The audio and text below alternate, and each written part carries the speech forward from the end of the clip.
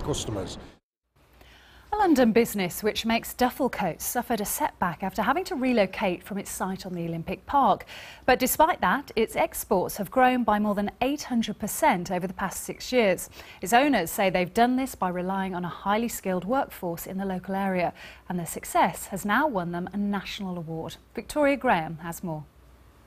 Well, the Queen's Award for Enterprise International Trade, I'm sure, will mean an awful lot to this British company, which employs a lot of the Bangladeshi community who have the skills required to make these incredibly high-quality duffel coats. Of course, the duffel coat, a fashion staple from the 60s, but the history goes way back. Joining me now are co-founders of London Tradition, Mamun Chowdhury and Rob Houston. Thank you for joining me.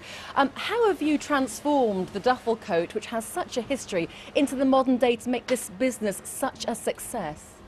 Duffel coat was people knows as a big coat with hood and yoke. What I did, I translate this big coat into a slim and attractive for young generation who liked it. And from 2008, when whole world economy falling, we start growing, and we grow so fast. As a business, you've done incredibly well. Rob Houston, also co-founder of London Tradition, what does this award mean for you going into the future? Well, clearly we're thrilled by this. I mean, it's great news. We're selling a British product, made in England, made in London. It's very important to our buyers, the provenance of the product.